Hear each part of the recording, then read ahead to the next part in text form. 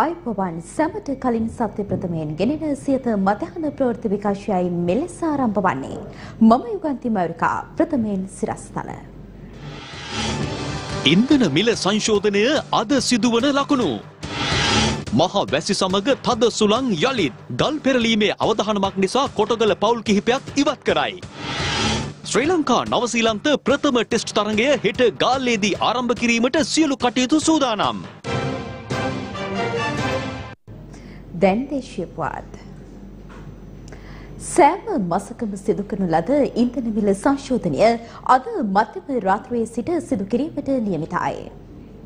රජය විසින් හඳුන්වා දුන් ඉන්ධන මිල සූත්‍රයට අනුව සෑම මසකම 10 වනදා ඉන්ධන මිල සංශෝධනය කිරීමට නියමිත වී තිබෙනවා. කෙසේ වෙතත් මේ මාසට අදාළ ඉන්ධන මිල සංශෝධනය මේ වනතෙක් සිදුව තිබුණේ නැහැ. අප මේ සම්බන්ධයෙන් මුදල් අමාත්‍යාංශයෙන් සිදු කළ විමසීමකදී එහි ප්‍රකාශකයෙකු සඳහන් කළේ අද දින ඉන්ධන මිල සංශෝධනය සම්බන්ධයෙන් වන කමිටුව රැස්වන බවයි. ඒ අනුව අද රාත්‍රී 7ට පමණ ඉන්ධන මිල කමිටුව රැස්වීමට නියමිත බවද අදාළ ප්‍රකාශකයා සඳහන් කර සිටියා. ලෝක වෙළඳපොළ තුළ මේ වන විට ඉන්ධන මිල සුළු වශයෙන් වෙනස් වී තිබෙනවා. බ්‍රිතාන්‍ය වෙළඳපොළේ සහ ඇමරිකානු වෙළඳපොළ තුළ ඉන්ධන මිල සුළු වශයෙන් ඉහළ ගොස් ඇති බවටයි තොරතුරු වාර්තා වන්නේ. පසුගිය මාස 10 වනදා මධ්‍යම රාත්‍රියේ සිට ක්‍රියාත්මක වන පරිදි ඉන්ධන මිල අඩුවීමක් සිදු වුණා. ඒ අනුව ඔක්ටේන් 92 වර්ගයේ පෙට්‍රල් ලීටරයක් රුපියල් 2කින් පහළ යද්දී ඔක්ටේන් 95 පෙට්‍රල් ලීටරයක් සහ සුපිරි ඩීසල් ලීටරයක් රුපියල් 5කින් පහත වැටුණා. ඔටෝ ඩීසල් ලීටරයක වෙනසක් සිදු වුණේ නැහැ. ඒ අනුව මේ වන විට වෙළඳපොලේ ඔක්ටේන් 92 පෙට්‍රල් ලීටරයක් රුපියල් 136කට, ඔක්ටේන් 95 වර්ගයේ පෙට්‍රල් ලීටරයක් රුපියල් 159කටත්, සුපිරි ඩීසල් ලීටරයක් රුපියල් 131කටත්, ඔටෝ ඩීසල් ලීටරයක් රුපියල් 104කටත් අලෙවි වනවා. පවතින ලෝක වෙළඳපොලේ මිල ගණන් තත්ත්වයන් මෙන්ම ඩොලරයට සාපේක්ෂව රුපියලේ අගය මත සහ ඉන්ධන මිල සූත්‍රයේ බලපාන සෙසු කරුණු සියල්ල සැලකිල්ලට ගනිමින් අද මධ්‍යම රාත්‍රියේ සිට ක්‍රියාත්මක වන පරිදි ඉන්ධන මිල සංශෝධනය සිදුවන ආකාරය ඉන්ධන මිල කමිටුව රැස්වීමෙන් අනතුරුව ප්‍රකාශයට පත් කිරීමට නියමිතයි. හිටපු ආරක්ෂක ලේකම් ගෝඨාභය රාජපක්ෂ මහතා ඊයේ දින රුවන්වැලි මහසෑය රඳුන් වැඳ පුදා ගනිමින් ආශිර්වාද ලබා ගත්තා. මේ අතර ඒ මහතා අද පස්වරුවේ අනුරාධපුරයේ සිට මහනුවර දක්වා රිය පෙරහරකින් පැමිණීමට නියමිතයි.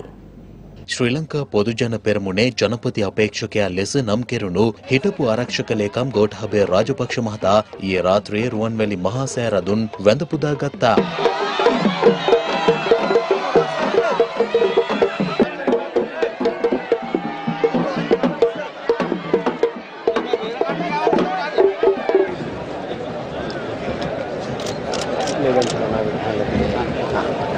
එහිදී ඒ මහතා වෙනුවෙන් ආශිර්වාද පූජෝත්සවයක් සංවිධානය කර තිබූ අතර මෙම අවස්ථාවට විපක්ෂ නායක මහින්ද රාජපක්ෂ මහතා ඇතුළු මන්ත්‍රීවරුන් මෙන්ම විශාල ජනතාවක් එක්ව සිටියා. අපේ රට මහා ගාධයකට වැටෙන්න පටන් ගත්තා. සම්බුද්ධ ශාසනය මහා අනතුරකට පත් වුණා. මහ සංඝයා වහන්සේට අනේක විධ නින්දා අපහාස ලැබෙන්න පටන් ගත්තා. ආරක්ෂක හමුදාවල ත්‍රිවිධ හමුදාවේ පොලිසිය ආදී සිවිල් ආරක්ෂක බලකාය ආදී හැමදෙනාම දිනාදුන් මේ ආරක්ෂා කරලා දුන්නු රට තුළ ඒ ඇත්තන්ගේ ආරක්ෂාව නැතුව ගියා. මේ හැම දෙයක්ම නිමා කරමින් අපේ රටට මාතෘ භූමියට අභය ලබා දෙන්නට ගෝඨාභය රාජපක්ෂ මහත්මයා නම් කොට ඒ උතුම් දායාදේ මහින්ද රාජපක්ෂ මැතිතුන් විසින් අපේ රටට උරුම කරමින් ශාරීරික ධාතුන් වහන්සේලා තැන්පත් මේ ස්වර්ණමාලේ මහසෑයේ බලය ලැබුවා. තරගකාරීත්වයක් ඇති කළ හැකි අපේක්ෂකයෙක් ශ්‍රී ලංකා පොදුජන පෙරමුණෙන් ඉදිරිපත් කර ඇති බව අමාත්‍ය රවී කරුණානායක මහතා පවසනවා. අමාත්‍යවරයා මේ බව සඳහන් කළේ කොළඹදී පැවති උත්සවයකින් අනතුරුව මාධ්‍යවේදීන් නැගූ ප්‍රශ්නවලට පිළිතුරු ලබා දෙමින්. පොදුජන පෙරමුණෙන් ඉදිරිපත් කරන අවශ්‍ය අපේක්ෂා ඉදිරිපත් කළ තිබෙනවා. තව අපේක්ෂයන් ගණනාවක් ඉදිරිපත් වේවි. නමුත් අපි එක්සත් ජාතික පක්ෂයක් වශයෙන් වැඩි කල් යන්න ඉස්සෙල්ලා අපි රටම ජයග්‍රහණය කරන්න පුළුවන් නියෝජිතයා අපි නම් කරනවා කියන එක මතක් කරන්න කැමතියි. එක්සත් ජාතික පක්ෂය ඇතුළේ කොහොමද මේ අභියෝගය බාරගන්නේ? අපිට අභියෝගයක් නෙමෙයි මම තරඟකාරී තත්ත්වයක් ඇති කරලා තියෙනවා. ඉතින් හොඳනේ කවුරු හරි ඉදිරිපත් වෙන්න ඕනේනේ. අපි සතුටුයි කවුරු හරි ඉදිරිපත් කරලා තියෙනවා කියන එක. එක්සත් එක්සත් ජාතික පක්ෂ මේ වෙනකොට මොන වගේ කෙනෙක්ද බලාපොරොත්තු වෙන ඔබතුමාලා? අප මුලින්දම කිව්වේ රටට ජයග්‍රහණය කරන්න පුළුවන් එක්සත් ජාතික පක්ෂ සැබෑ මට්ටම නියෝජනය කරන්න පුළුවන් පරිණතභාවයක තියෙන රටේ කැක්කුම දන්න කැක්කුමක් තියෙන පුද්ගලෙක් අපි ඉදිරිපත් කරනවා. සජිතේන්ද්‍ර සමාජවාදී මේ වෙනකොට නම් කරලා නැහැ නමුත් ප්‍රචාර කටයුතු ආරම්භ කරලා තියෙනවා. එතුමා ඊට කරනවා. ඔබතුමා සමත කර සිටනවාද ජනවාරි වෙනකොට එක්සත් ජාතික පක්ෂ නායකයෙක් තමයි මේ රටේ? ඔව්. අලිය තමයි රජ කරන්නේ. හැබැයි ඒක එහෙම කියනකොට අපි සියලුම එක්සත් ජාතික පෙරමුණේ පක්ෂත් එක්ක අත්වැල් බැඳගෙන ඒගොල්ලොන්ගේ සම්පූර්ණ සහයෝගය තුලින් තමයි අපි ජයග්‍රහණය කරන්නේ. අපි තනියෙන් කරන්න හැකියාවක් තිබ්බත් අපි එකට වැඩ කරන එක තමයි අවශ්‍ය වන්නේ.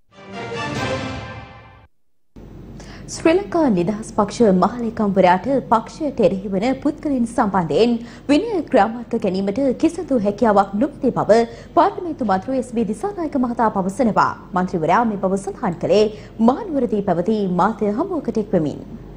ගෝඨාභය රාජපක්ෂ මැතිතුමාව ජනාධිපති අපේක්ෂක හැටියට නම් කරන්න කලින් මහින්ද රාජපක්ෂ මැතිතුමා ගිලම් මෛත්‍රීපාල සිරිසේන මැතිතුමා මුණ ගැහුණා. පැය දෙකක සාකච්ඡාවක් තිබ්බා. දෙන්නම කිව්වේ මම දෙන්නගෙන් ඇහුවා කොහොමද කියලා. දෙන්නම කිව්වේ ඊටාම හොඳ සාර්ථක සුවද සාකච්ඡාවක් තිබ්බේ. ඒ නිසා ස්ථිර වශයෙන්ම මහින්ද රාජපක්ෂ මැතිතුමා කියන්නේ නැති ගෝඨා නම් කරනවා කියලා. මගේ විශ්වාසය මෛත්‍රීපාල සිරිසේන මැතිතුමාට සුබ පතන්නේ නැති. ඒ නිසා මම ශ්‍රී ජයසේකර මැතිතුමා ඔහු ලේකම්තුමා උට මේ කාරණා පිළිබඳව එහෙම දැනුම් තේරුමක් නැහැ. ඔහුට එහෙම අත්දැකීමක් නැහැ. ඒ නිසා ඔහු විනය පරීක්ෂණ තියනවා කියලා මේ කතා කරන්නේ. ඒක එහෙම යාට කරන්න බෑ. යා ලේකමුත් නෑ වැඩබන්ලා ලේකම්. පක්ෂ නායකයා මෛත්‍රීපාල සිරිසේන මැතිතුමා තීන්දුවක් ගන්නවා. මම හිතන්නේ මමත් සරත් අමුණුගම මැතිතුමා ඩිලාන් පෙරේරා මැතිතුමත් රේරෝලා අපිගේ ගත්ත තීන්දුව ඊටාම නිවැරදි යුගයේ අවශ්‍යතාවයක් ඉෂ්ට කිරීමක්.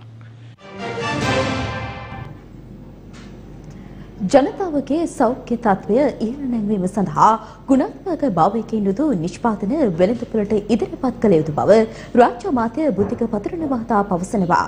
ගල්ගමුව ප්‍රදේශයේ පැවති උත්සවයකට එක්වමින් ඒ මහතා මේ බව සඳහන් කළා.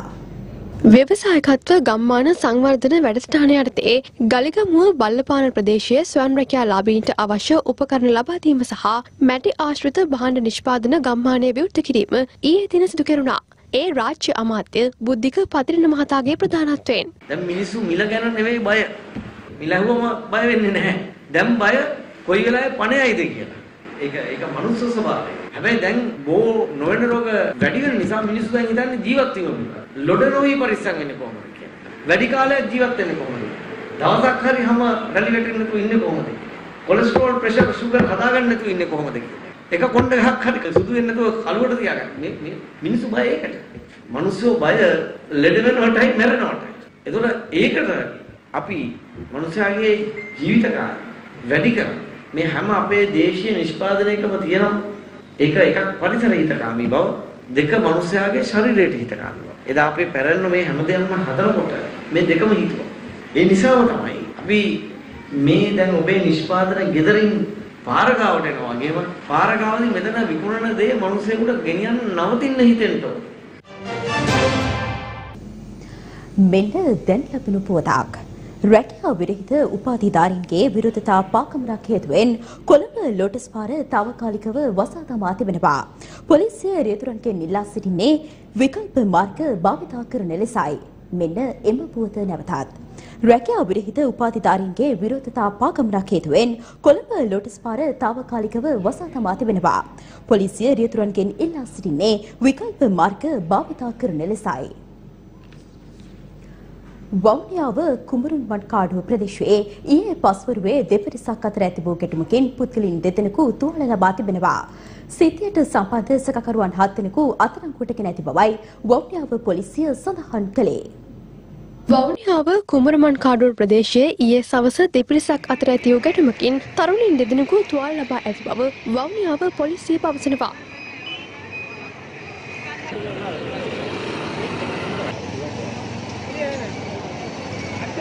පොලිසිය පැවසුවේ බහින් බස්වීමක් දුරදිග යාමෙන් ගැටුම හටගෙන ඇති අතර ගැටුමට සම්බන්ධ තරුණයින් 7 දෙනෙකු සැකපිට අත්අඩංගුවටගෙන ඇති බවයි.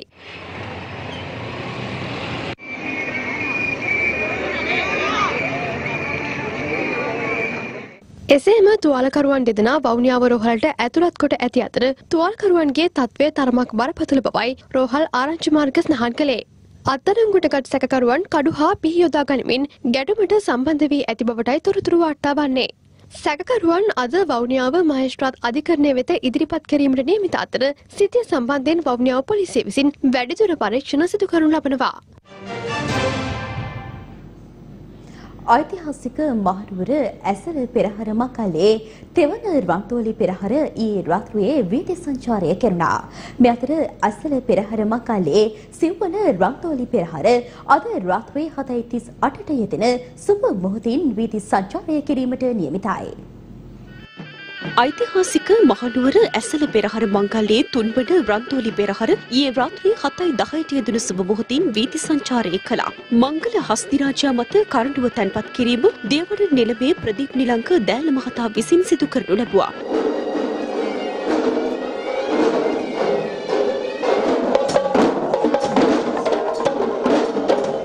කරඬුව වැඩම කරවීමේ භාග්‍ය ඊයේ දින හිමි කරගත්තේ රුහුණු කතරගම මහා දේවාලයේ වාසනා හස්තිරාජයා විසින්.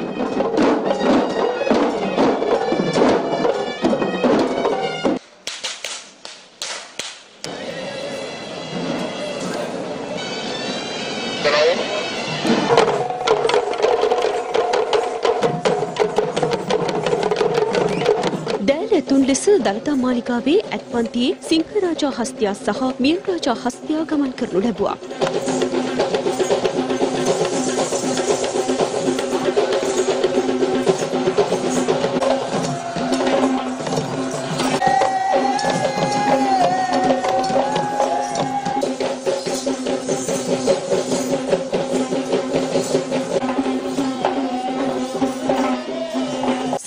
දේවාලවලින් අවසානයට ගමන් ගන්නා පෙරහර වන පත්තිනි දේවාලයේ පෙරහරින් පසුව සිව්මහා දේවාලවල දේවාභරණ රැගත් රන්දෝලාවන් 4 ගමන් කිරීම සිදු වුණා.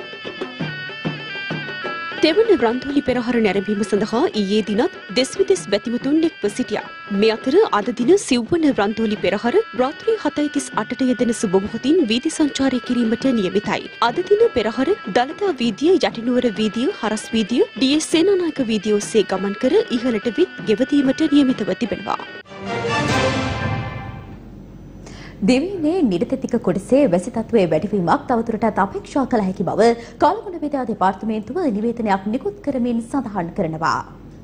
ස්නෝහිර සබරගමුව මධ්‍යම දකුණ සහ වයඹ පළාත්වලට විටින් විට වැසි හෝ ගිගුරුම් සහිත වැසි ඇතිවිය හැකි බව කාලගුණ විද්‍යා දෙපාර්තමේන්තුව පවසනවා. මධ්‍යම සහ සබරගමුව පළාත්වලත් ගාල්ල සහ කළුතර දිස්ත්‍රික්කවලත් ඇතැම් ස්ථානවලට මිලිමීටර් 100ට වැඩි තද වර්ෂාපතනයක් අපේක්ෂා කළ හැකි බවයි එම දෙපාර්තමේන්තුව පවසන්නේ. කොළඹ, ගම්පහ, මාතර සහ හම්බන්තොට යන දිස්ත්‍රික්කවලත් ඇතැම් ස්ථානවලට මිලිමීටර් 75ක පමණ තරමක තද වර්ෂාපතනයන් ඇතිවිය හැකි බව කාලගුණ විද්‍යා දෙපාර්තමේන්තුව නිවේදනයක් නිකුත් කරමින් පවසනවා. මේ අතර මධ්‍යම කඳුකරේ බටහිර බෑවුම් ප්‍රදේශවලට ඇදහැළුණු අධික වර්ෂාව හේතුවෙන් වතු නිවාස පෙළකට ගල් පෙරලීමේ අවදානමක් මතුව ඇති බැවින් වතු නිවාස 4ක පදිංචිකරුවන් ඉන් ඉවත් කර ආරක්ෂිත ස්ථාන කරා යොමු කර ඇති බව කොටගල ප්‍රාදේශීය සභාව සඳහන් කළා. වතු නිවාස පෙළට තවදුරටත් ගල් පෙරලීමේ අවදානමක් පවතිනවාද යන පිළිබඳව සොයා බලන ලෙස ජාතික ගොඩනැගිලි පර්යේෂණ ආයතනයට වතු පාලන අධිකාරිය සහ කොටගල ප්‍රාදේශීය සභාව දැනුම් දී තිබෙනවා.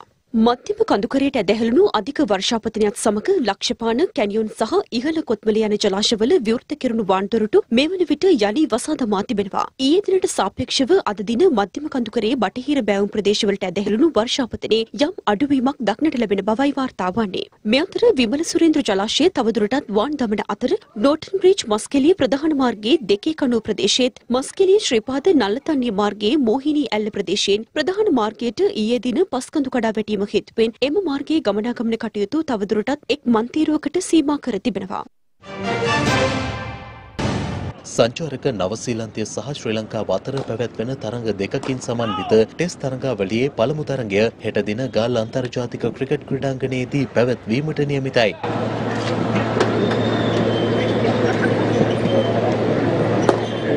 දිමුත් කරුණාරත්නගේ නායකත්වයෙන් පෙළගස්වා ඇති මෙවර සංචිතයට හිටපු ටෙස්ට් ක්‍රිකට් නායක දිනේෂ් චන්දිමාල්වද ඇතුළත් කර තිබෙනවා.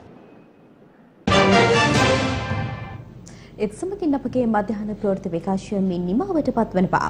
දවසුන් සුම් කරන තවත් පුවත් දැනගන්න එපාන www.siyathanews.lk අපගේ වෙබ්පුරට යළිත් පොදු සහායට අපගේ ප්‍රධාන ප්‍රවෘත්ති විකාශයත් සමගින් ඔබට සුබ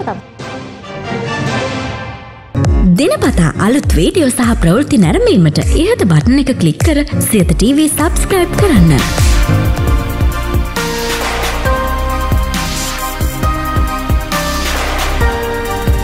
අලුත් වීඩියෝ ගැන මුලින්ම දැනගන්න මෙම සීනුව ක්ලික් කරන්න.